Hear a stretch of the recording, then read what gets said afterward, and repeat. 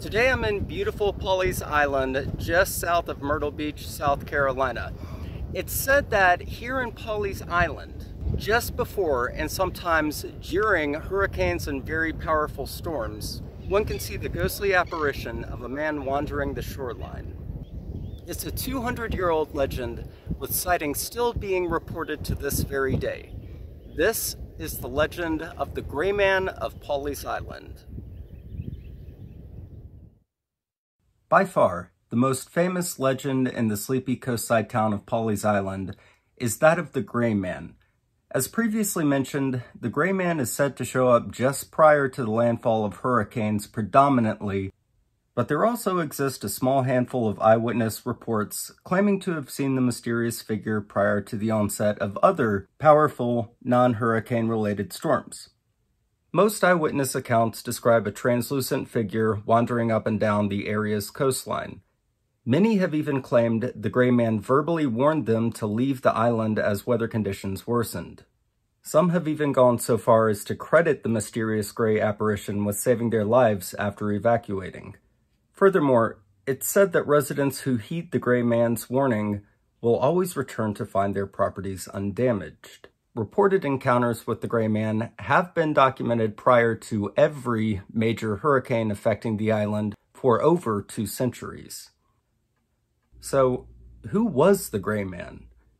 Well, legend has it that the Gray Man is the ghost of a young man from the neighboring town of Charleston traveling up to Pawleys Island to visit his fiancée in 1822.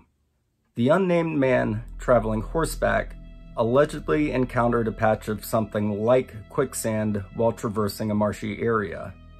He and his horse became trapped in the mire, and both would eventually lose their lives as a result. While the legend of the Gray Man has been verbally passed down over the last 200 years, it appears to have first entered print in 1946 in a book titled Waccamaw Plantations by Julian Stevenson Bollock. The legend was further elaborated upon in Bollock's Book of Ghost Stories, published 10 years later in 1956. The legend of the Gray Man garnered national attention on an episode of Unsolved Mysteries, which aired in 1990.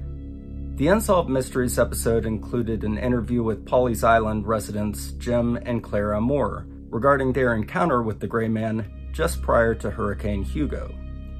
On an interesting side note, I was actually at Pawleys Island very shortly after Hurricane Hugo, and it looked like an absolute war zone. I took a ton of pictures. Unfortunately, I could not locate the album where the pictures were, so the pictures you're looking at right now are all from the web, but that's what it looked like. I mean, there was just debris washing in from the shore. It looked like a war zone. The Moores gave their account of seeing a strange figure on the beach that vanished before their eyes when they tried to make contact. The Moores were familiar with the legend and made the wise decision to evacuate.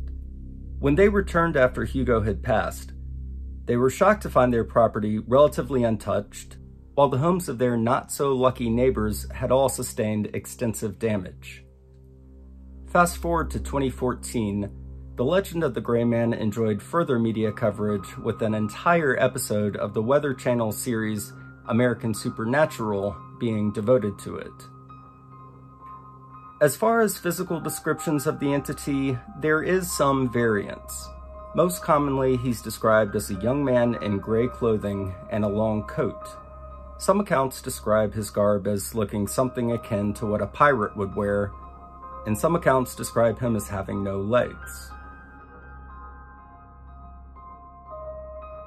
The image seen here is one that frequently comes up when searching the web for the Gray Man.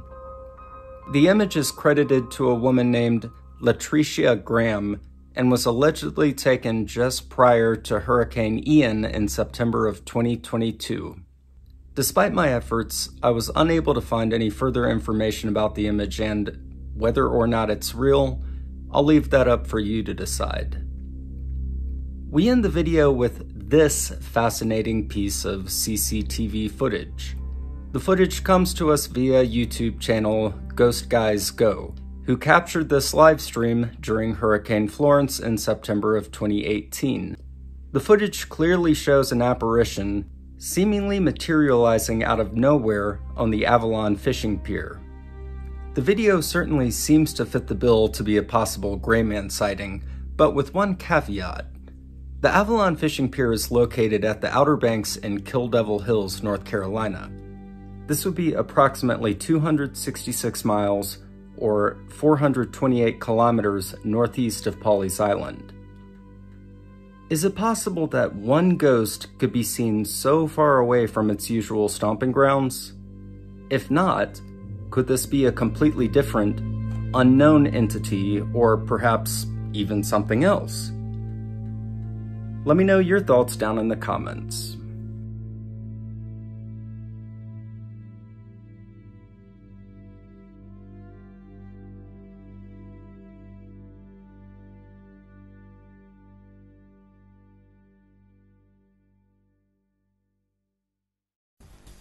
Hey everyone, Drew here from Mad Cat Mysteries, and I hope you enjoyed the video you just watched.